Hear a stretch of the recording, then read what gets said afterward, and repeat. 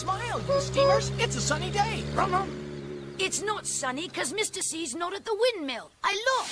I think his sparkle's all gone. My smoke box doesn't feel sunny. It feels stuffed up. Nasty fumes from dingy Diesel. And Diesel is after the lost engine. And if he finds her, I fear that will destroy us all. What, even an engine as big as me? Yes, Gordon, even you.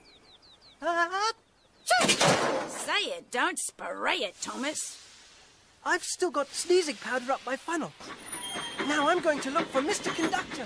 Let us get back to work. That's what he would want. How about a race, Thomas?